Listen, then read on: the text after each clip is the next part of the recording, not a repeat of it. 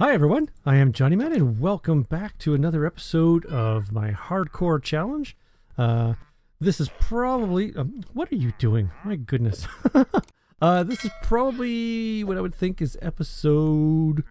let me see. I think it's probably 3 or 4. This is the first one I've done over here. I've done a couple streams, so that's why you may be wondering, hey, I haven't seen the previous episodes. Anyway, yeah, we're doing a little bit of hardcore challenge with quest suggestions from followers. Just reasonable quests. So I'm not going to do anything like kill the Ender Dragon and all that kind of stuff. That's normal. But yeah, so let's just dive in. I'll bring you up to speed and figure out what we're going to do today. Yes, can I help you? Yeah, exactly. You just go drag your llama through the fire again. Crazy guy. Hello, kitty. How you doing? Yay, good kitty. Yeah, so here we are doing a hardcore challenge. It's so yeah, basically, you know, you die, you lose your world. It deletes and everything. So things are just a little bit different. I was lucky enough to find this village, which actually goes on, and I actually think that we've got some buildings over here, and I've got another villager over here. There he is, right there, a librarian, because I put down the lectern there, so he'll take paper. But I think from the Minecraft perspective, I think this treats these as 2 separate villages, only because he never comes over here and mingles, and they never go over here and mingle. So yeah, that's kind of interesting. And you see, hey, we got a little villager. Yeah, so when we first started in here, we had like a whole bunch of cauldrons with water, so we had a whole bunch of leather workers. So I took away all the cauldrons so I could make specific villagers. And that's what I've been doing, is kind of crafting who I want by putting down like for the Fletcher and for the cartographer. And we lost a few villagers, and so I've been desperately trying to get food together. We've got my own little gardens going here, and keep them fed so that they can be happy and they can multiply, which they have. We obviously saw our little villager running around. There he is right there. Hey, how you doing? And what I was doing this for mainly is this guy right here, the cartographer. If I trade with him enough, he'll eventually get us a map to the Woodland Mansion, which is really what I want. The Fletcher I have because he's easy trades. 32 sticks for an emerald. So this is a good way to build up emeralds really fast, and then I can use those if need be to bring the cartographer up. So yeah, so that's what I've been doing mostly, because I need to find the Woodland Mansion, because one of my quests is to get a totem. So I obviously want to go get a totem, and the other quest I have is just no killing piggies. I'm not killing piggies. So that's an ongoing one. This is one that we can obtain. Over there, you can barely see it, we've got another village. So that, there's not much going on over there, but at least it's there, and I am trying to keep those villagers alive too, because eventually, if we have to get into doing a raid, I'd rather go raid that village than my village, for obvious reasons. Alright, so there's a boatload of paper, so we should be able to get a few trades and hopefully progress him up to his next level. Hello, bud, we want to trade. Perfect. Nice. Okay, there we go. He's filled up, so he should get the little purple orbs going around him, saying that he's going to level up. And then he will offer us something different. There we go. There's the purple orbs. He is leveling up. I think that's enough. And there we go. So he will now take glass, which is another easy thing to make for emeralds, which is awesome. And then, wow, 11 emeralds and a compass for the Ocean Explorer map. That's not what we're looking for. We need to get him up one more level, and he will give us the Woodland Mansion map. But that's not so bad. And again, I don't mind spending some of the emeralds every now and then to bring him up to speed. If I did diamond pants, that'll leave us 1, 2, 3, 4, 5. So we could do pants and either a helmet or boots. Let's go for boots. Oh, there's my cue that it's nighttime. So we'll sleep. Our kitty cat's up and about. Maybe he'll bring us a little present afterwards. Alright, so there you go. That's just kind of a very quick recap of what's going on and where we're going. So yeah, if you have any suggestions for quests, make sure they're just kind of reasonable. Put them in the comments below and I'll take a look at them. You know, things like, you know, kill the Ender Dragon, kill the Wither, those are just normal type things. I'd rather have some unique quests that maybe don't happen that often. And stuff that's doable. I'm not gonna put quests down that are impossible for sure. Alright, so I think now it's time to possibly just go on a little bit of an adventure and look around. I haven't really looked around too much. Just checking that out. Great. So in that, I should probably make myself a map just for here so that I know where home base is and we can kind of adventure around the map a little bit. That's a little bit better, but I think I want to go out even further.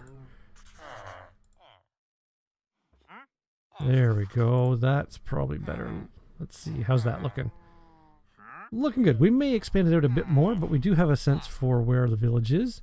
And we can then just run around and explore and hopefully not get lost in the process. Alright, let's see. Where do we want to go?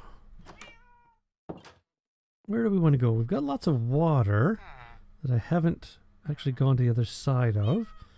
So maybe that's what we should do. Get ourselves a little boat and let's go on a quick little adventure over there. I like that. I like that. See if there's anything of interest over this way.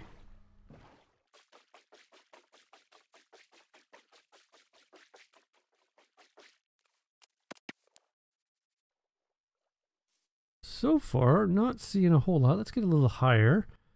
I'm not seeing any other villages or anything else that might draw my attention. But that's okay. That's okay. Part of this is just figuring out what's around. Yeah, so the other village is off over here. I haven't gone beyond that village, so that might be something to do too, just to check out what's there. Even get up on higher in the mountains just to look out or further and see what we've got. I think we'll come ashore here, run into the village, and see what we can see beyond the village. Alright, here we are. We're up a little bit. We see the smoke from our village, which is very, very cool. We see the village that we were just in down there. We can check out on the other side here and see what there is. Oh, we got some more sheepies. Sheepies are always good for food. Piggies, you're safe. Yes, don't worry, you're safe. Alright, what do we have on this side? Not seeing anything. We got, oh, there's our cows. We'll probably go over there and get that. Some flatlands. That could be a village area over there. That might be something to check out.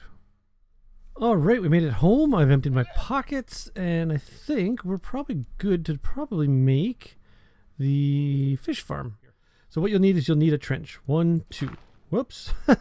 I'm getting carried away here. Let's just do this. Put him back. So ideally you're going to need a trench that's going to be 2 wide. And you'll see why in a second. So what you're going to do here, this is where you put your note block. So you put your note block on the end of the trench. Right there. Perfect. And if you don't want the note block making any noise, crouch down, you put something on top. Now the note block is silent. Alright. And then on here, what you're going to do is actually, so we're going to break this away here, because this will be our first chest. So what we're going to do is we're going to go chest, chest. Whoops. I wanted that connected. I was crouching. That was my mistake. Let's try that again. There we go. There's our first chest. Onto that chest, you're going to put the hopper. So here you just want to crouch down and then aim at the chest. So now the hopper will put things in the chest. All right. So far, so good. Here you put you crouch down again, put the fence post on top of the hopper. You will then waterlog it, and it'll flow down into that hole, which is exactly what you want. On top of it, you're going to put the pressure plate. And then you just need the iron door, and you want to put it at the very bottom of the block you put on top of the note block. So you want to put it right there. All right, and that's it. That is your AFK fish farm, and I'll show you what I mean. There's our fishing rod. Now, obviously, the reason for having a fish farm is you can, as you get better stuff, so the fishing farm will let you find better fishing rods, better bows, all that kind of stuff. You can slowly upgrade your fishing rod to be really, really good, and then you'll be getting lots of enchanted books, enchanted bows, and where that pays off is, obviously, we don't have to make those, so we can use those to enhance our armor. But the other thing is, if you get a grindstone, then any of those enchanted items it finds, you can pull the enchantments off to get the experience. Now, obviously, you're looking for things like power bows, and the best fishing rod you want to find is obviously that's going to have Luck of the Sea 3, Lure 3, and mending. Those are the big ones, because then it'll never break. First, you're going to aim at the pressure plate, which is then going to open up the trapdoor. Then you're going to aim your cursor just at the note block, and holding the button down, it'll think that you're trying to push at the note block, but it's going to be fishing at the same time. So watch this. And then I move up to the note blocks. There we go. So now it's fishing, and when it catches a fish, it'll trigger everything to reset. The hopper will catch the item, go into the chest, and it'll automatically cast out and fish again. So we'll just let this go and I'll show you.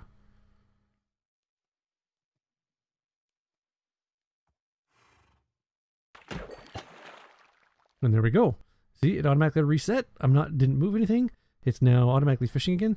So I could, in theory, I could change the key binding from the mouse button to a key, and then keep that key pressed down. And once I get this going, I could walk away and just let this happen. So we'll let it go one more, and then we'll check the chest. There we go. So if we take a look at our chest, there's the two things that we caught. So eventually, yes, this fishing rod will deteriorate, but hopefully by that time, you might have found a better fishing rod, one with enchantments. So eventually what you can do is you can build this up so the creepy crawlies don't get you. But again, yeah, I'm worried about the creepy crawlies and my villagers, so I'd probably only do this during the daytime and then check it out. But like I say, as you slowly get better fishing rods and get Luck of the Sea 3 and Lure 3 on there, you will be hauling in so much good stuff. Put the fishing rod away, because I think what we're going to do is let's make our nether portal. Just because we haven't had a whole lot of stuff going on, and I just want to have a few bits of progress today. So the fishing rod, or the fishing farm, is one. So I'll build that up. We got our villagers fed, and that's pretty good. Now, where do I want to put this? I don't want this too close. Maybe right out there. That just kind of says, hey, come out here. So yeah, let's go over here. And we will make this our little nether portal. Clear the area out. Sure, now, yeah, I'll have it facing us. Perfect. That's kind of middle. That looks fine to me. Great, and we got just enough, I think. Oh, no, we need 2 more pieces. I'm going to have to go back down and get the last 2 pieces. Oh, look at this. We have happy villagers. We're going to get another little baby villager. Cool. See, I am keeping the village thriving. That's awesome. There we go. Hey, buddy. Alright, I'm back. I've grabbed the 2 missing pieces of obsidian, and we are ready to check out where we're going to be plunked in the nether. It would be maybe too much to ask that we're right by a fortress. Who knows? And there we go, just clean that up. Alright, are we ready to check this out? Here we go.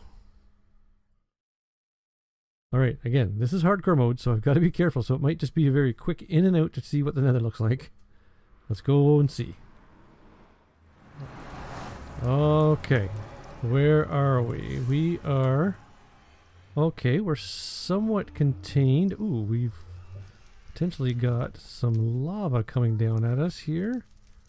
So let's just...